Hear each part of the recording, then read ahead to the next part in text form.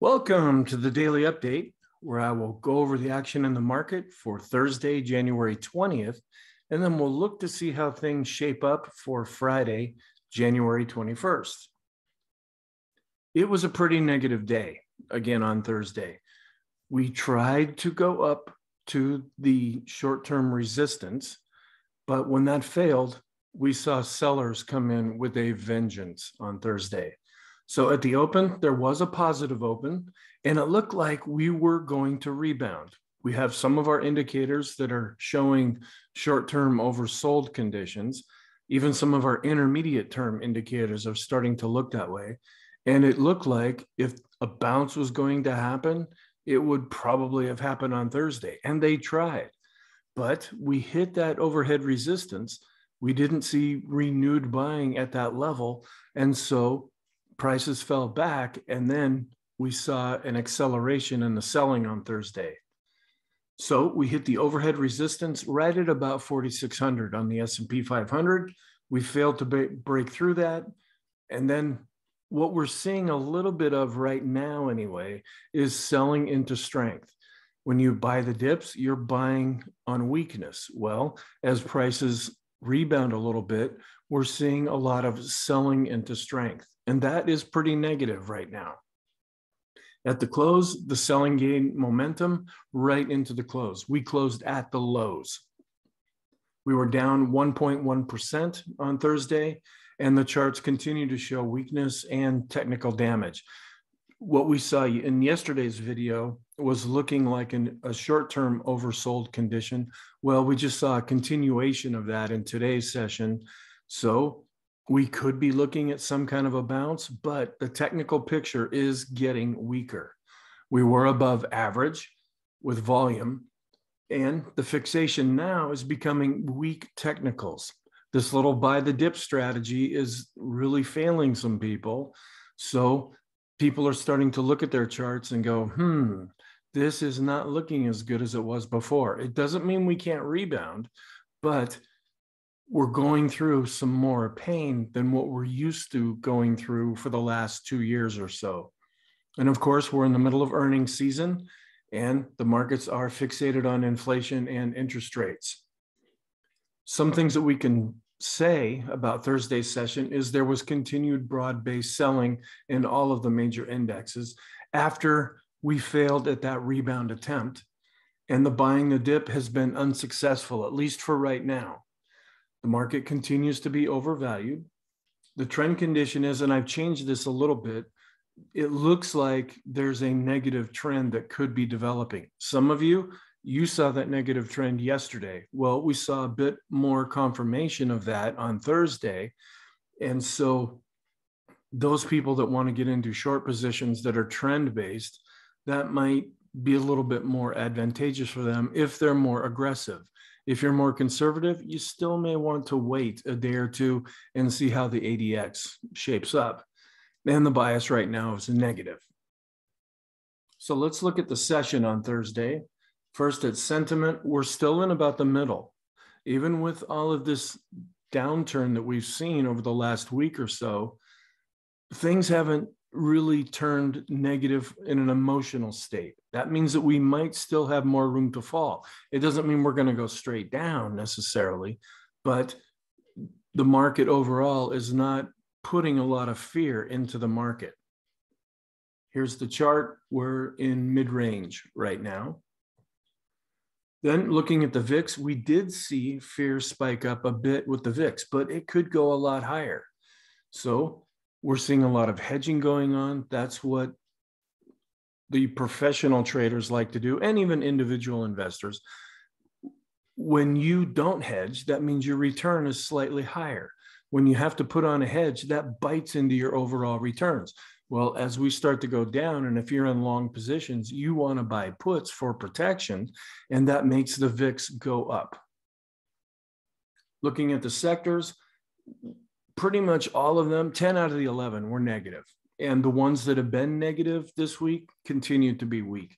We have discretionaries at the very top, materials, which had been doing okay. That's more of a value play. That saw a pretty significant decline on Thursday. And of course, Techs, they're continuing to get hammered. Industrials, which is also more of a value play. So we're seeing more of a across the board decline, at least on Thursday. The only sector that was up are the utilities, and they're heavily influenced by interest rates. Then here's the chart showing that energy is still leading the way. Others, since we're still early in the year, we haven't seen any real developments yet. As far as inflation, we're looking at a continued drop in the BDI, which, as I state in all the videos this week, either that means this indicator is useless or it's telling us that inflation isn't as bad as everybody thinks it is right now. As far as FedWatch, we're just over 94% with the probability of interest rates staying the same on January 26th. We're seeing a real increase in them raising interest rates in March. We're up at a little over 82%. And then I'm starting to track also later in the year. May, we're about even right now. And this will change all the time as new reports come out, as things happen in the world that dictate, are they going to continue raising interest rates or are they pretty much done for right now? And then I also look at June, where it's also slightly close to even right now as far as are they going to continue raising rates. I haven't looked out further than this because it's really not telling us much at this point. Here's the intraday chart over on the right-hand side. We did have a positive open. There wasn't a huge gap. We tried to go up, and this black line that I've been talking about in the videos before this, we tried to get right up to that level. And right when we hit the black line, it stayed there for quite a bit. I was watching this. And then when we broke above that, it's like, okay, here comes the rebound. Well, we just didn't see any follow through to that. And we ended up going sideways. A lot of the day traders and short-term traders saw that and they go, I don't really like this. I better get out of my long position. That fed into some selling. Then this black line became resistance again. When we couldn't break through that, we broke down a little bit, went sideways. And then as we got closer to the close, we saw a real pickup in selling. So it was an overall negative day. We were down 1.1%. Looking at our daily charts, I've changed this a little bit because we're not really seeing a higher low right now. We are at what potentially could be support. We're just a little bit below that. So if you're a purist and anytime we drop below that, you say support has been broken, sometimes we kind of get in the range of support, but on a closing basis, we are below the previous lows that were set back in December.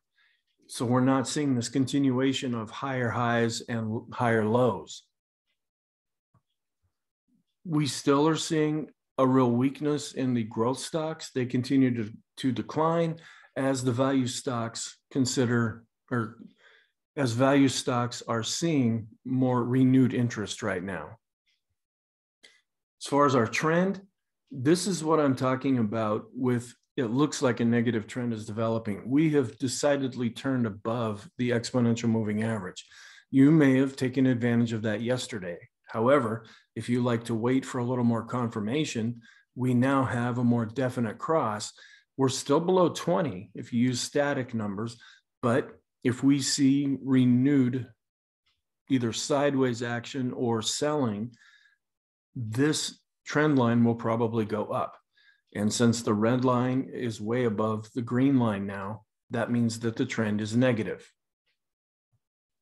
As far as our breadth, we saw not as strong as we've seen in other days this week, but still the declining issues far outpaced advancing issues, both based on price and volume. And we're seeing a continued rollover based on price. We've dropped below the moving average now based on volume. The ratio continues to fall because of what we've seen in the previous chart. So that's negative, and we're getting down to the point where we've hit bottom before, but this could go lower. You can see in the COVID plunge, we were pegged near the bottom. Well, what we want to do is see good solid breadth and this blue line turn back up and eventually cross above the red line. Then looking at new highs and new lows, they continue to trail off. We see a negative trend developing. And then down at the bottom, we're also seeing the 10-day moving average start to go or continue to go down. Short term, we see that the 20-period moving average, the simple moving average, continues to be below the red, which is the exponential moving average, and that's negative. Looking at our moving averages, 20-period moving averages continue to fall and are not necessarily extreme right now. The same thing can be said with the 50-period moving average, and we're seeing more of a rollover with the 200-period moving average. Now, when we hit the lows in December, we got just about to where we are now. So if things are going to turn around and go back positive, we want to see some kind of a really strong rebound attempt made. Or are we just going to flounder around a little bit before continuing to go down? Or are we seeing a dead cat bounce right now? The MACD continues to be negative and is showing more of an extreme down reading. The STO is also going lower, and we're about at points that we were at in December. We didn't go lower in the last year, but we're getting pretty extreme as far as based on price. We still have a little bit further to go based on volume. The McClellan oscillator is starting to get extreme as well, and it is negative. Since we dropped below this blue line, we want to look for some kind of a rebound that it looked like was going to happen on Thursday, but didn't really materialize. The Stochk RSI continues to be pegged in oversold territory. And then I have a number of rate of change charts. Here's the 5-period, where we're showing an extreme reading lower than what we've seen over the last year. Looking at the 10-period, we're also seeing an extreme negative reading, but it actually turned up slightly on Thursday. So that may portend to an attempt at some kind of a rebound. Then looking at an even a little bit longer one, the 20-period rate of change, we're getting near an extreme negative reading. And then this is a new one. This goes out 150 days. And we're seeing real weakness as far as the rate of change indicator. We could still go lower, but we haven't been this low, at least on this chart, over the last year. Then I'm also showing a 200 rate of change going back pretty much 1 year, where we haven't been this low. We're getting down to this red line, which can signal some kind of an extreme reading. Then a new one that I have is standard deviation. That's how fast our price is moving. When this line goes up, that means we're getting away from the average price that we're seeing. And we're about at levels that we've seen at other times before we saw some kind of a reversal. Doesn't mean this can't go higher, but we're taking a lot of these things together and they're starting to form a picture that if the market is going to have a chance of getting back to being more positive, we're going to have to see something pretty soon, either on Friday's session, which hopefully may carry over into Monday, or we might see some sideways action on Friday because people don't really want to go into positions before the weekend, and maybe some continuation on Monday. We don't know how that's going to play out right now. Then there's another chart that I'm showing for the first time here. This is the percent B. Up on the top here, these are Bollinger Bands. And when we usually stay within these Bollinger Bands, but when we start to go outside of them, meaning the price is going pretty fast, that's when we see the percent B really start to pick up. Well, we're going down. And so the percent B, after showing an extreme positive reading near the end of the year, now we're starting to show an extreme negative reading. It could still go lower, but this is just something to be aware of and might feed into the theory that we might see some kind of a bounce on Friday. On the intermediate term, we're still looking negative overall.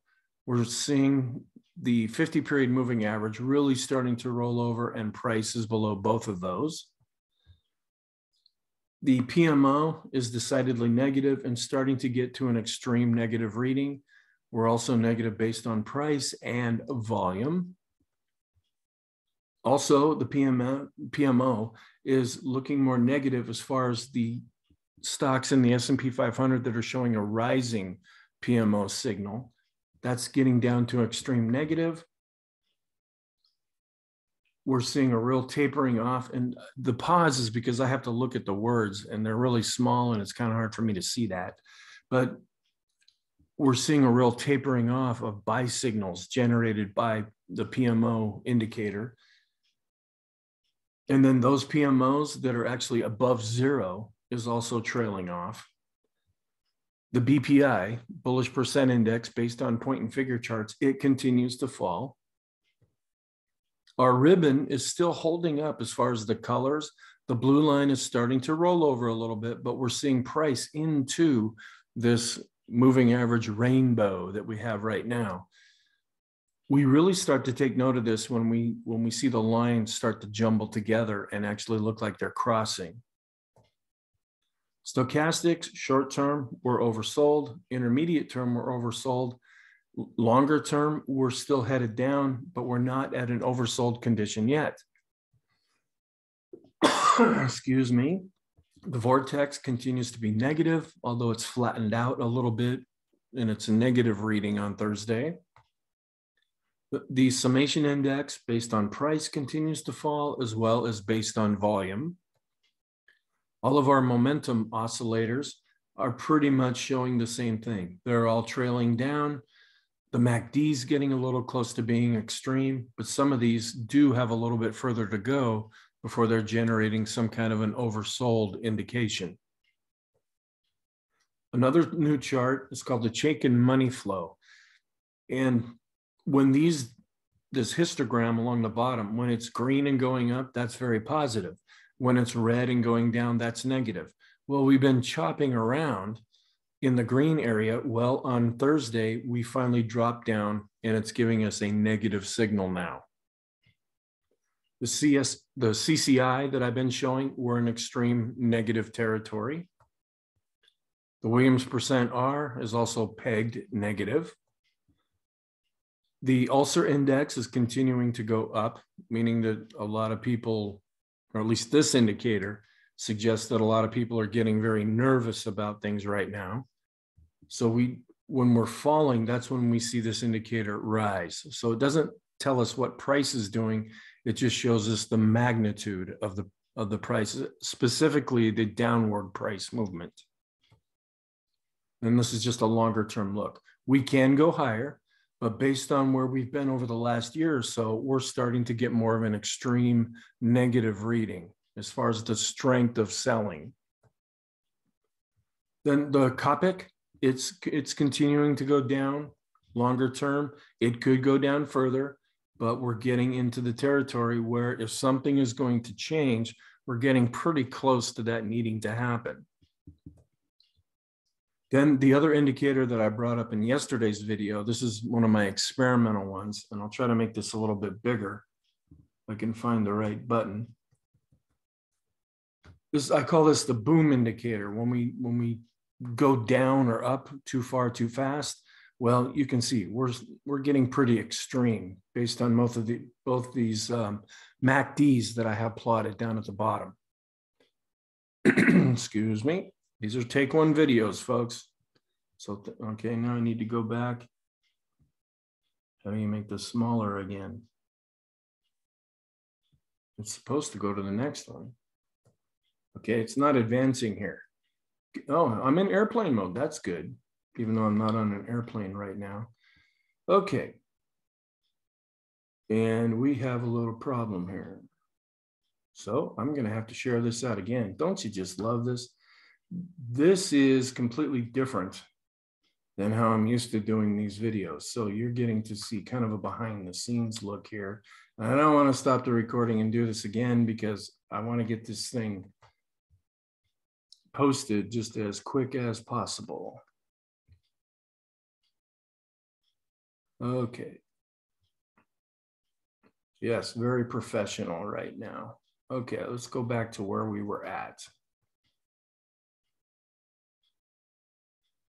One thing I want to make sure is this still even recording? I can't tell. Okay, yes.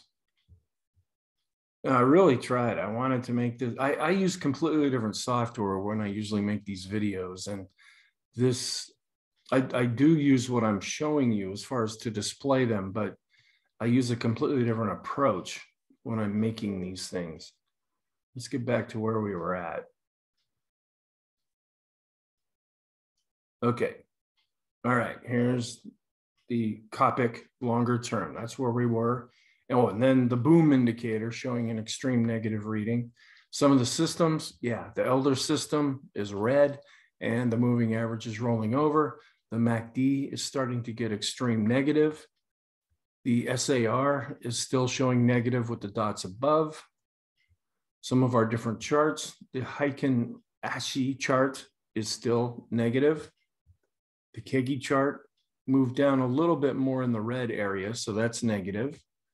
The Kegi added another little box on Thursday, that's negative. The 3-line break continues to show weakness as well. The equi-volume continues to go down. We're not really seeing anything on the EMV1, but on the EMV14, yeah, we're starting to get extreme. Point and figure added another 0 on Thursday, so that's negative as well. Longer term, we're seeing both the S&P and the equal weight S&P continue to fall pretty much hand in hand. As far as the broad market, we're seeing the S&P decline. The mid caps, which never hit a new high at the end of 2021, they're showing weakness, and the same thing with the small caps. So in a good, healthy environment, you want to see small and mid caps really leading the way because people are willing to take more risk in these companies. Well, when they get a little more nervous, they don't invest in the lesser known stocks, and they tend to go more into the blue chip stocks, which is the S&P 500. And this is just a longer term view of the same chart. The stock versus bond, you still, even though bonds have turned up slightly, the market is still more favorable towards stocks. You have a better chance of getting a return. That could be changing. And that's why we watch this chart every day. If we really start to go up, and especially if the blue line crosses above the red line, that means it's better to be in bonds for investments. The FANG stocks, they got hit on Thursday. ARK continues, even it was up a little bit because Kathy has been doing some contrarian things. You would have been better off getting in the S&P back through 2021 than trying to follow what Kathy Woods is doing. And so since she has things set up a little bit different, the ARK was actually up a little bit on Thursday. The industrials, yeah, we've broken below the 200 period moving average. It doesn't mean it's the end of the world because we broke that back in early December and we were able to come up and recover out of that.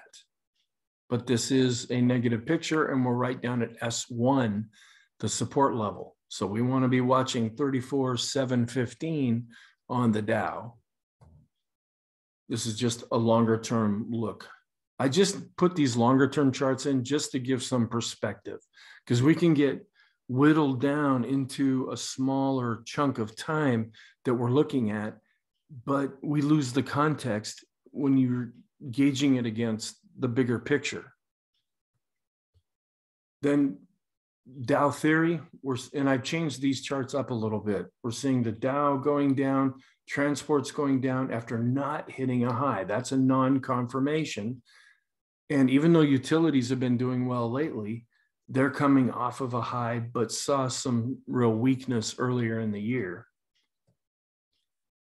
The mid caps also continue to be below S1 and below the 200 period moving average. We're starting to see the 50 roll over. The NASDAQ, same thing. We dropped below S2 on Thursday. That's pretty negative, with the 50 moving average rolling over. And so this is, and you look down at the bottom and volume was above average. So this is pretty negative.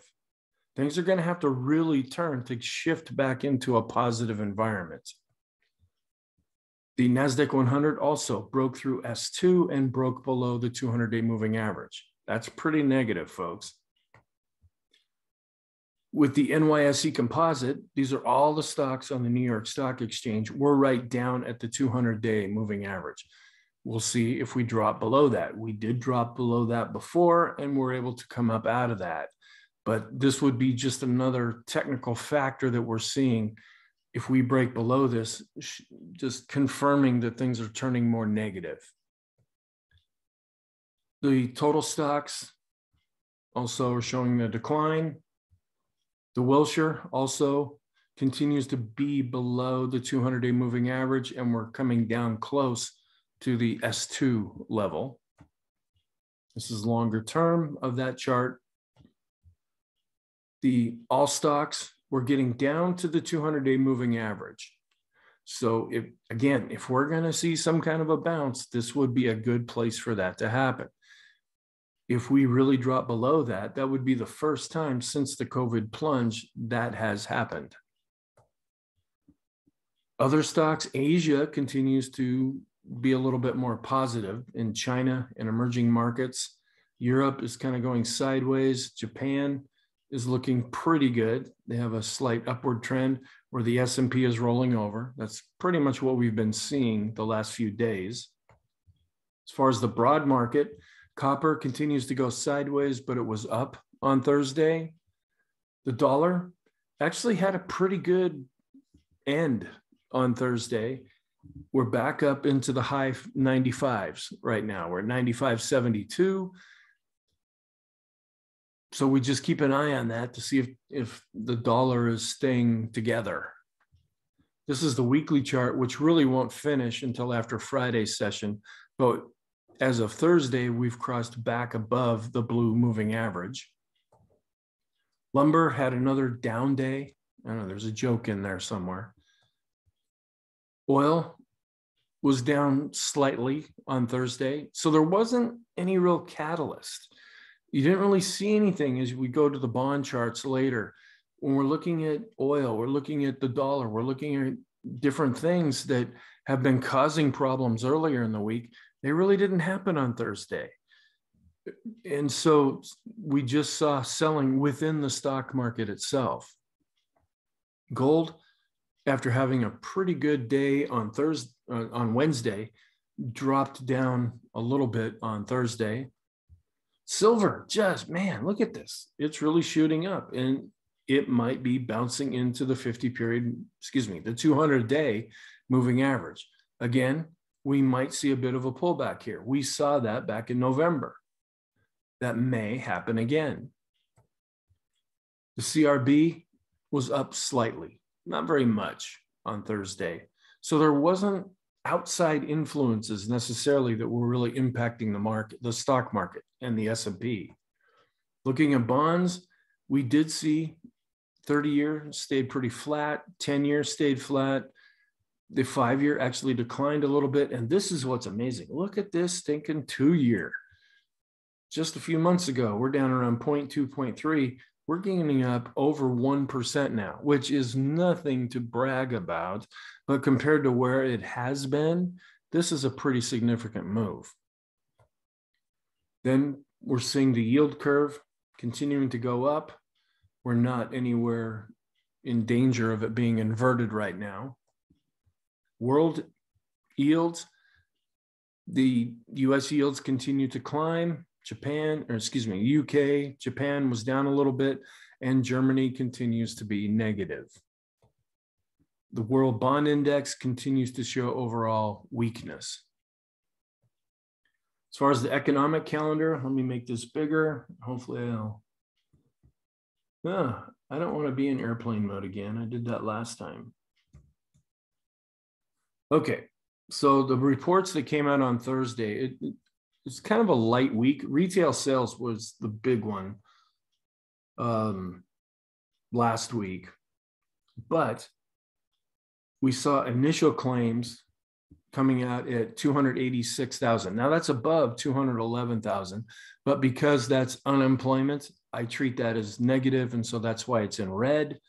We saw a real continuation or a real high number in the okay, let me back up. We saw a continuation of high numbers in continuing claims, but I usually don't put that number down. It's not a real big impact, even though briefing.com says it has a high impact. Sometimes. Existing home sales, this is red because it's negative. We came down from 6.42 million to 6.18. What I'm really watching right now are new homes.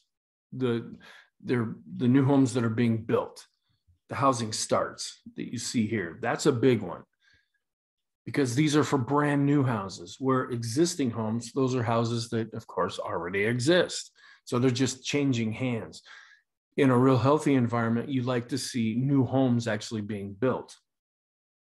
Then on Friday, we have the leading economic index. I don't pay attention to that very much because a lot of these things are known before this report even comes out. That's why it has a real low impact on what's happening. So our conclusion is the S&P is developing a downtrend. That's what I'm going with right now. We could see a rebound, and that could shift things back to being more neutral. But based on what we see right now, we are developing into a downtrend. The short-term and intermediate-term bias are negative, but we're still holding up fairly well in the long-term perspective of things. On Friday, we do have a very light economic report day. It's just the leading economic indicators and, of course, earnings season. So thank you very much. Have a great weekend, and I will talk to you again on Monday. Now I'm going to try to turn this off here.